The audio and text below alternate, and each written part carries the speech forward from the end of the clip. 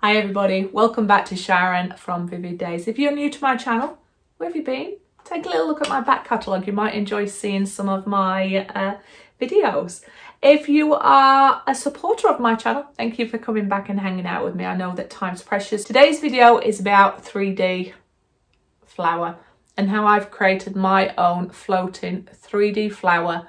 It's got three layers in there. And I think I've balanced the delicateness of it. It might be a bit too transparent for some people, but I love that back area and that colour cottage pigment sparkling. And the inks I've used are, it's not really ink, it's casting craft red, white and yellow. And there's a big diamond in the middle, crystal should I say, and some glitter. And around the edge, that was done with Arteza paint, sprinkling on the glitter and then UV resin around it. So yeah, I'll tell you a little bit more, but thumbs up, subscribe, share, comments are always welcome. Visit my Facebook group if you want to showcase your art and help inspire other people. Hopefully we'll inspire you. Visit my Etsy, Redbubble and Facebook store if you want to purchase any of my work. There might be some treasures there that you enjoy. So if you don't want to hear me waffle, skip right to the art. I'll put the time that is there for you to jump forward to. If you don't mind the waffling, I'll tell you a little bit of this journey and try and keep it short and sweet. This was not without some challenges.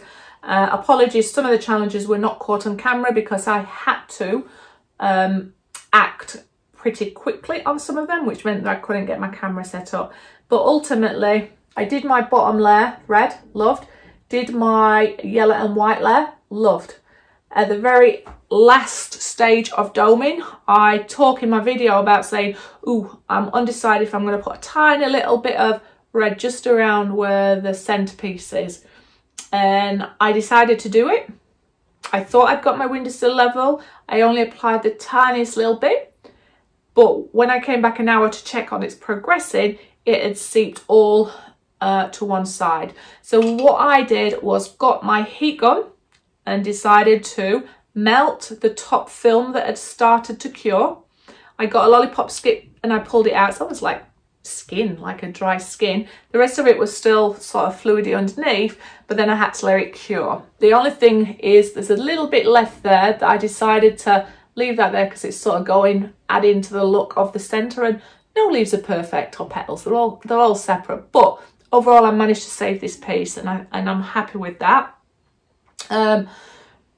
Yeah, so then I knew it wasn't going to cure correctly, so I had to come in and dome again over the top to remove that. And I added a little bit more glitter there. So you see on the first part of the video, I'm building the detail. See the dark bits under there around the centre? That's where I was building up that effect there. For my next one, I'd flip it around so that the centerpiece is at the front and not the back, because that was something that I was aware of. It left a little point out of there, so it's become quite a big. So this one isn't designed to be a coaster. I've got a mini easel, so that would be like a little piece of separate small art. I would use thinner crystals in the middle next time, but I just didn't want it to be glitter. Love the colour cottage super sparkle white in the back of that, and I love the wispiness. Some people may not like the wispiness of this flower and they might want it more solid. Around the edges there, I added Arteza paint. I sprinkled my Arteza gold glitter, and then I painted UV resin on around it with my UV lamp and dried that just to control that. The edging itself is not domed perfectly. I think that's because I had to add an extra layer to compensate for when I'd had to burn that top layer off or melt that top layer off. But overall, I love the effect of this for myself. I didn't want mine to look like the ones that people do when they're piping. That all comes down to a personal choice, how you want them to look. I wanted mine to look organic, floaty, and yeah, organic. I think that's the word. Now, I've worked with casting craft quite a while because I use that in my ocean, so I know how to control it or get the feel out of it. You might not want that, so you don't need these piping bags, in my opinion, if you're using casting craft, what everybody else says they do. I think it's more complicated, and when they're saying you need just 2 drops of casting craft, it's very forgiving. It's expensive, but it's forgiving. But the thicker it is, the more control you have, but there is a balance with it. So I just give 1 squirt. I don't count the 1 drop or 2 drops. I don't do this piping. What I do is pour my resin into my mold, so that you're not got big chunks of resin in your container sitting around, because it'll just rapidly heat up and go like concrete pretty quick within your jug. So it's important you never keep your resin just stood around. So put it into your molds. Your air bubbles can come to the top. You can use your gun to get rid of any excess air bubbles. Let it sit. I then waited until about 15 minutes with my casting craft, and I dipped my casting craft in a lollipop in it, a thin one, so it's like a paintbrush, and I pierced my resin halfway, and then I just sculpted my petals delicately, and I only wanted 1 row of petals. You saw me go around it twice. That was just because I was seeing how it was responding. But I did my base layer, and then I came back and did a second layer of my yellow and white, and I'm glad I did that, because when I added my third layer, which was the red, I was able to scrape it off without losing the whole piece. So that's another tip for you. But casting craft, if you wait until it's nearly curing, you're going to have more control of it. So dip it in, draw your petals, apply a bit of heat, don't go too much. You basically just want to go over the top of it with a lower heat and speed, come back on it with a higher heat and just push it once in the different directions. Work with it, you'll see, but I feel that that gives you more control than this pipe in bag that you get. But again, many artists out there are really great at this. They show you their version of it. I would just say work with the products, get used to the products, see how they respond to you, and put your own spin on you. Just be mindful, if you are going to do lots of these, use the correct heat resistant resin. Otherwise, the minute you put a cup on there, if you're going to use this as coaters, you're going to leave a stain. But something else to take into consideration, if you're going to be doing a lot of coasters where you're just seeing clear resin, be mindful, it will discolour over years. Now, depending on what brand you're using, is whether you get 6 months, 2 years, 3 years, but all resin will yellow over time, especially if it's going to be exposed to heat or sunlight. When you have pigments in it, it reduces the look of that. But I think it's just something for us to put out there into the art community, especially if you're new to resin and you're going to start doing lots of these kind of things. I'd hate for you to be disappointed in 12 months, 2 years, however long it takes, and you see that these are slightly discoloured where it's clear. And the more plastic, the more resin you have in a concentrated area like that, the more discoloured it could go. But again, do your research, look at the manufacturer's instructions. But my recommendation is create a piece of art and let it stand for 12 months. I know that could be frustrating. You might want to go into production straight away, but the most valuable lesson I've got is create a prototype like this. I'm going to pop it on my windowsill the same way I would want to sell it to somebody or anything like that, and then I'll come back in 12 months time to actually see what happens to it.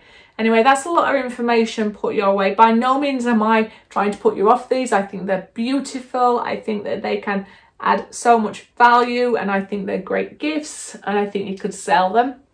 But if you're new to resin, I just want to put that out there into the art community, something for you to take into consideration. So as my first prototype, very happy. Some learns for myself. I would do a few things differently. I would definitely encourage you to do multiple layers. I know that some people can get the effect in one layer, but just look at the depth you can get in there. And I think I've got an angelic little piece, but I'd love your opinion anyway. Have you applied your flower, if you've done them already, in the way I did? If not, and you don't do the piping, how do you do it? I'd love for you to share it with the art community. Anyway, that's a lot of me digressing. I do not ask for forgiveness for that. That's about me sharing my knowledge with you and wisdom on this. I hope you enjoy the rest of the video. There's not much talking through the video. That's why I've done it all now. And I hope you enjoy the close-up that you get at the end.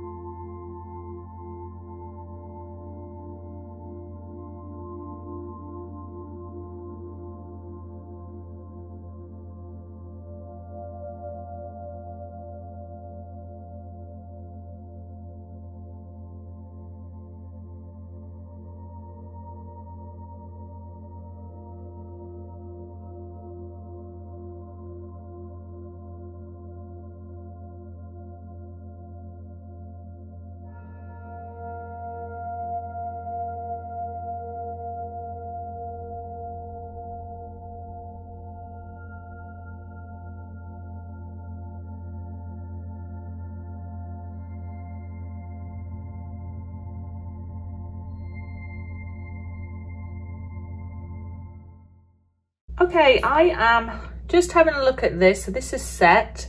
My stone moved a little bit, but it's still in there. So what I'm going to do now is embellish the middle with some UV resin, which I've got my little lamp there. I'm going to put glitter and try and keep it directly at that point.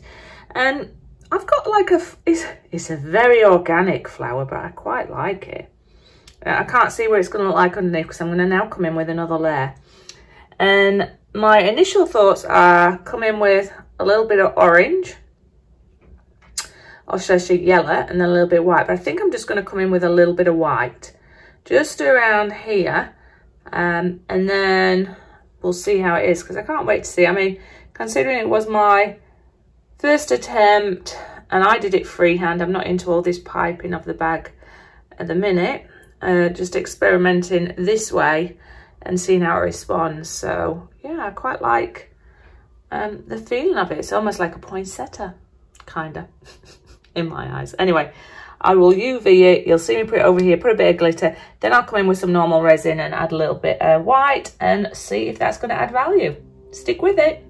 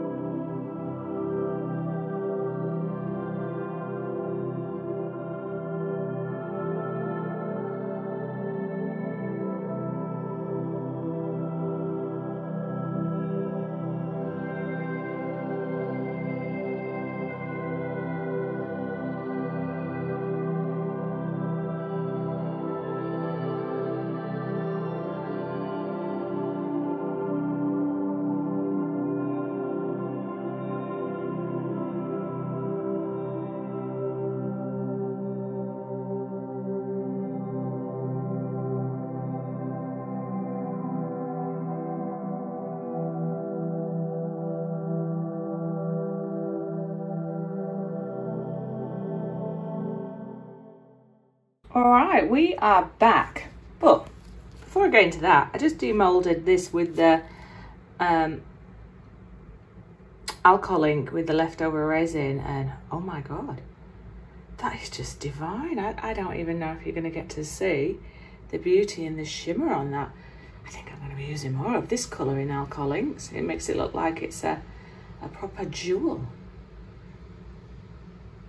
I'm trying to get that good reflection for you. Anyway, stop getting distracted. We are here to do the doming on this. So if I go down there, it's flat, and it's a good job with doming because there's little bits of dust in there and where the resins come to the top, because I kept looking at seeing how it was moving. But the top coat will do that. So I've only mixed up 60 mils, so it's a 1:2 ratio, so 20 mils of the hardener, 40 mils of the resin.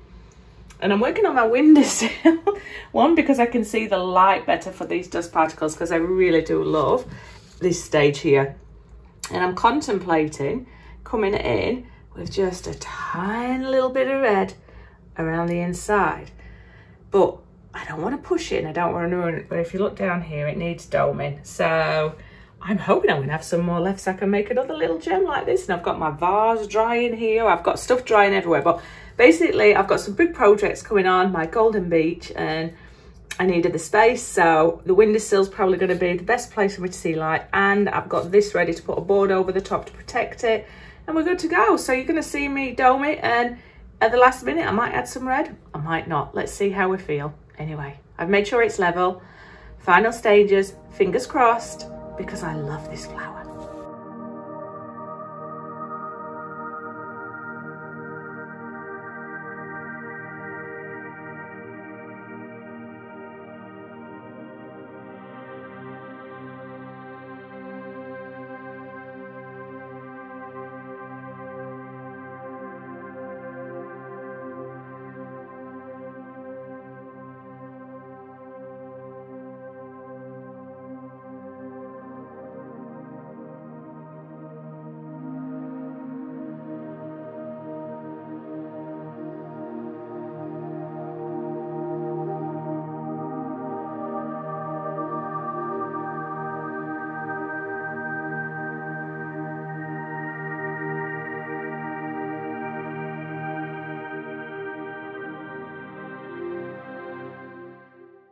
All right, with leftover resin, I'm going to add grape to this one because I really love the purple, but oh, should I stick to that? No, I'm going to go grape because I want to try different colours.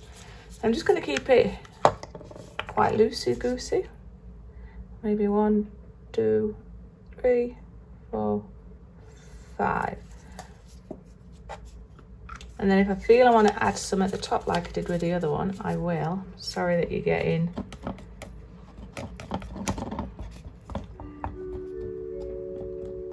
trying to think of the most natural colours for Jim.